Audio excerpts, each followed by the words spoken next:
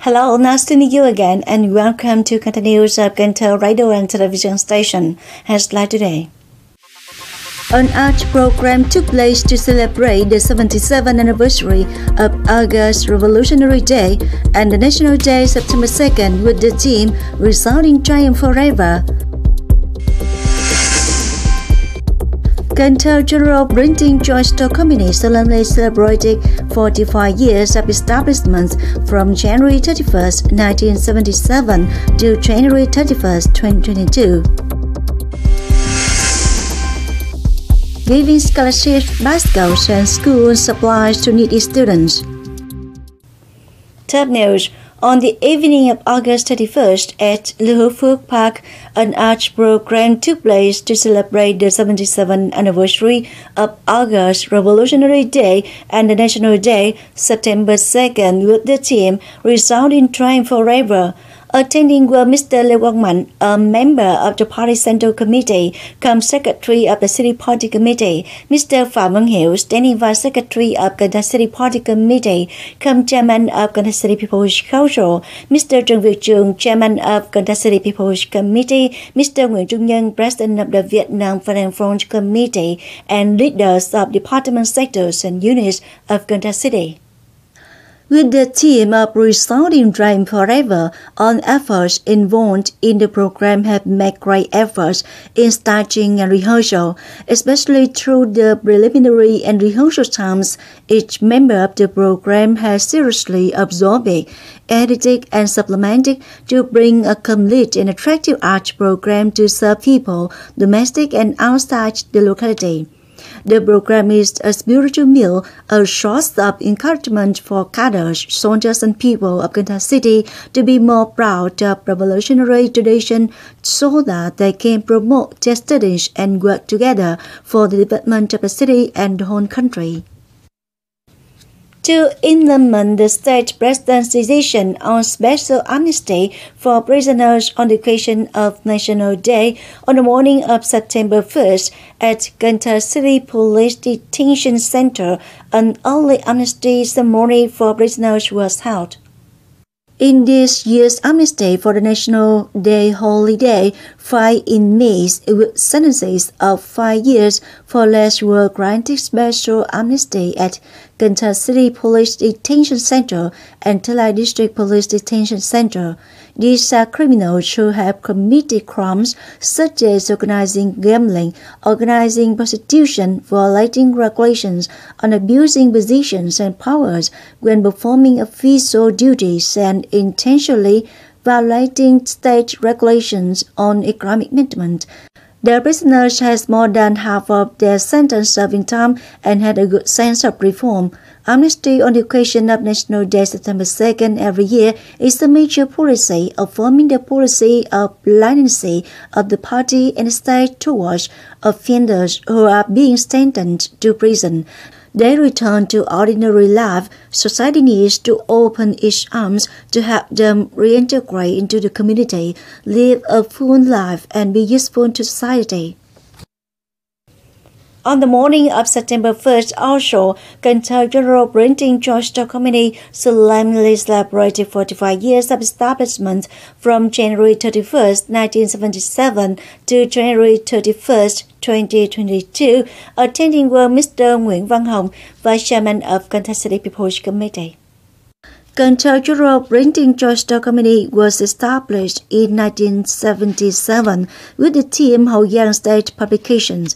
During the 45-year journey of establishment and development, now it has become a pioneering printing enterprise leading in the field of printing technology innovation in the Mekong Delta region.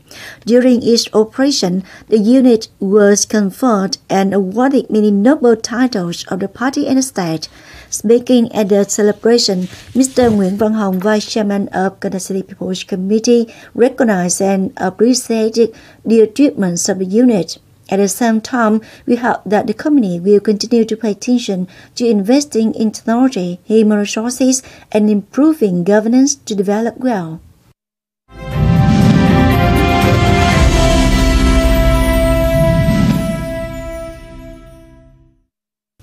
On the morning of September 1st, at Jaang Primary School, Bình Thủy District, Cần Thơ Department of Education and Training, in collaboration with Cần Thơ City Study Promotion Association and Cần Thơ Lottery One Member Limited Company, held the event on giving scholarships, bicycles, and school supplies to needy students. There were 25 needy students in Bình Thủy District received gifts including 20 scholarships, each worth 1 million dong, and 5 bicycles. At the same time, Cần Thơ Department of Education and Training and the coordinating units also gave 5,000 books and 200 fares to students in the district. Preparing for the new school year 2022-2023, from the beginning of August to the present, Cần Thơ City Department of Education and Training, in collaboration with related units, has organized many awards of scholarships and learning tools for about 2,000 disadvantaged students in the city, with a total value of about 2 billion dong. On August 31st, in Trà Vinh Province, the Vietnam Association of Photographic Artists, in collaboration with the Literature and Art Association of Trà Vinh Province, held the closing ceremony and opening ceremony of the 37th Regional Art Photo Festival in the Mekong Delta 2022. This festival has 2,058 photos by 313 authors from 13 provinces cities in the Mekong Delta region.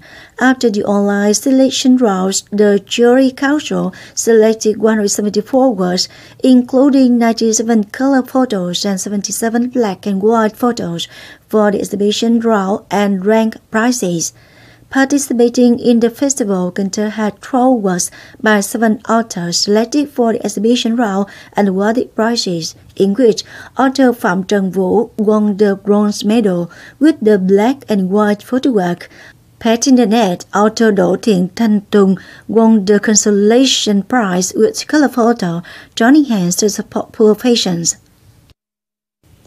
Saigon Cần Thơ Eye Hospital has just implemented a surgical method to place a room drainage valve for complicated case of glaucoma. This is the first time in Mekong Delta.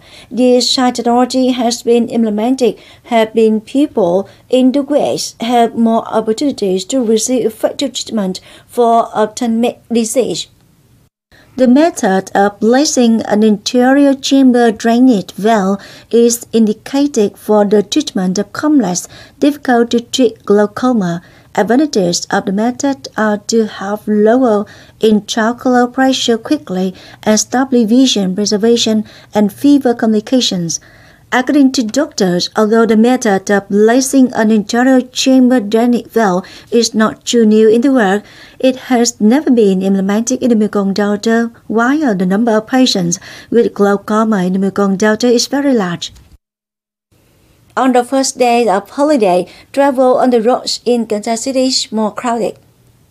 Thanks to the provision of vehicles, there is no shortage of cars. Waiting for cars, transport units also implement wage to list freight rates, so there is no situation of arbitrarily increasing prices.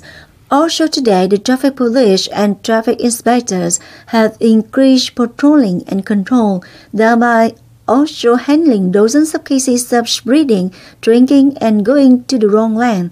According to a quick report from the Traffic Safety Board of Cần Thơ City, the traffic order and safety situation on the first day of the holiday was granted, and Thôn City did not have any traffic accidents.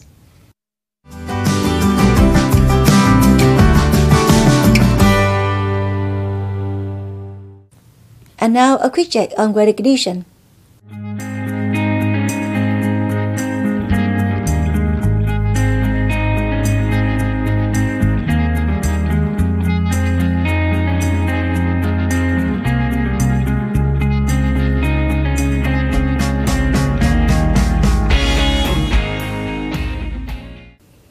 Thank you so much for your attention. Please visit us on website kenthtv.vn. Bye for now.